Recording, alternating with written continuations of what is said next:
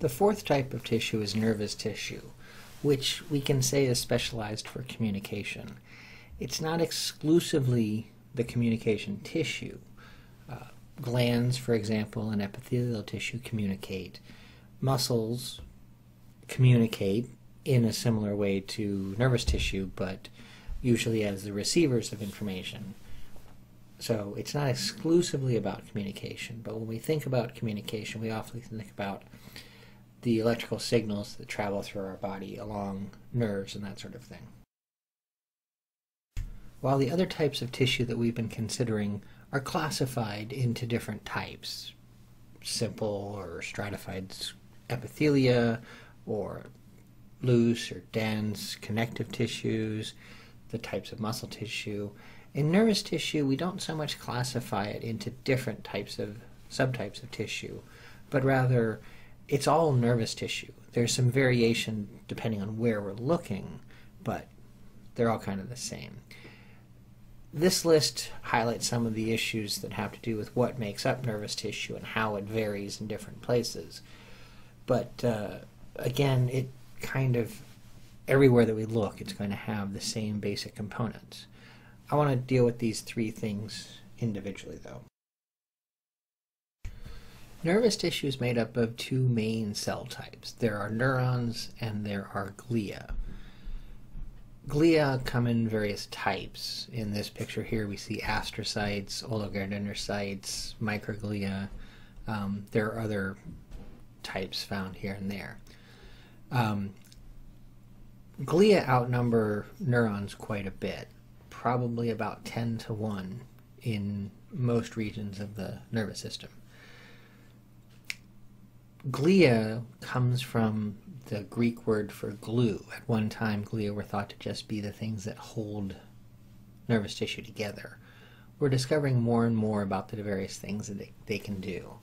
They support neurons, they regulate what's going on in the extracellular space, they keep the electrolyte balance in the proper settings. There are certain types of glia that provide insulation around nerve fibers. In this picture, what's called a myelin sheath is that insulation.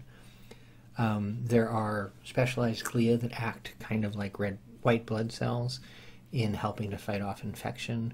There are a lot of different things that glia do, and there are many that are needed to provide the support for the neurons in the nervous tissue.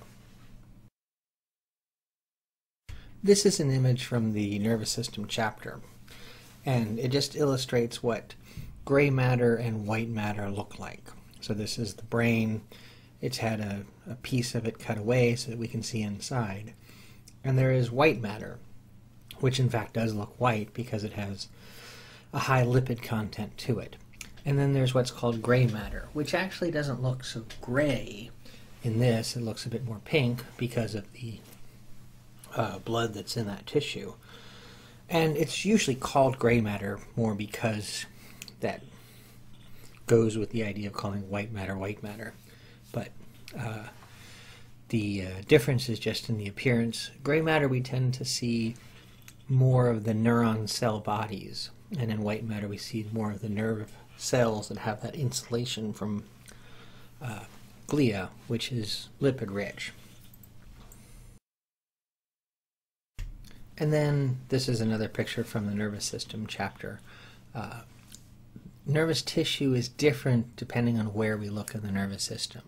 There's the central nervous system, which is the brain and spinal cord, and the peripheral nervous system, which is everything else, made up of what are called ganglia and nerves. In the central nervous system, the types of glia that we see are specific to that, and in the periphery there's a different set of glia. There's a barrier separating the central nervous system from the rest of the body called the, quote, blood-brain barrier. And so other tissues don't get into the brain in the same way that we would see in the periphery. So there's just a difference in what the nervous tissue is like.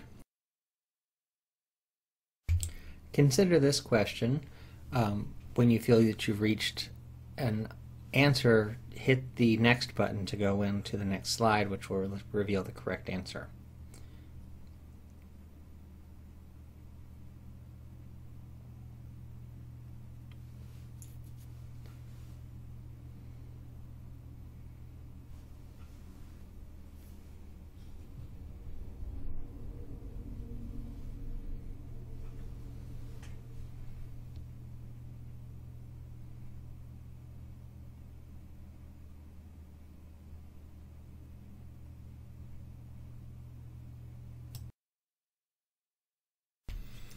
the glia provide a support system for the neurons, and so there needs to be a good number to do the various things that are required. Some of them insulate the nerve fibers, some of them provide support controlling the concentrations of extracellular fluids.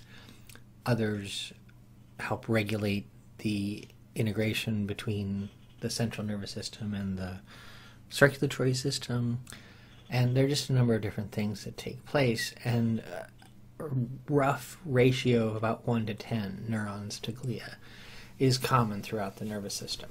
It's different depending on where we look, but probably overall, especially in the brain, for instance, there's going to be about 10 times as many glia as there are neurons.